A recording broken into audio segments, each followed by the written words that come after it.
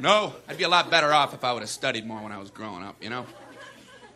But you know where it all went wrong was the day they started the spelling bee. Because up until that day, I was an idiot, but nobody else knew, you know? Spelling bee day, you know, popped up. All right, kids, up against a wall. It's time for public humiliation. Spell a word wrong, sit down in front of your friends.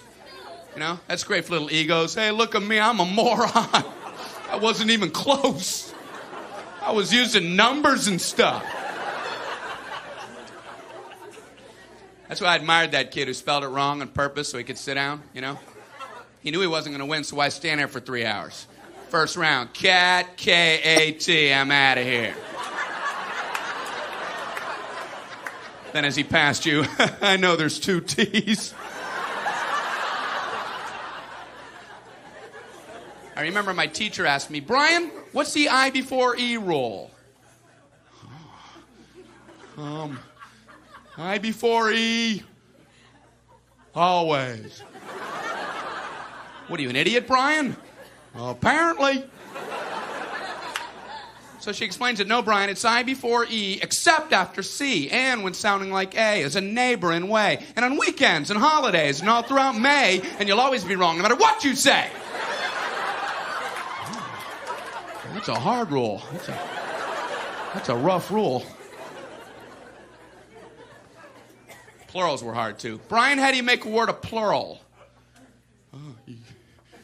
You put an S. You put an S at the end of it. When? On weekends and holidays. No, Brian, no, let me show you. So she asked this kid who knew everything, Erwin, what is he plural for? Ox. Oxen. The farmer used his oxen. Brian, what? Brian, what's the plural for box? Boxen. I bought 2 boxen of donuts. Oh, no, Brian, no. Let's try another one. Erwin, what is he plural for? Goose. Geese. I saw a flock of geese. Brian, what?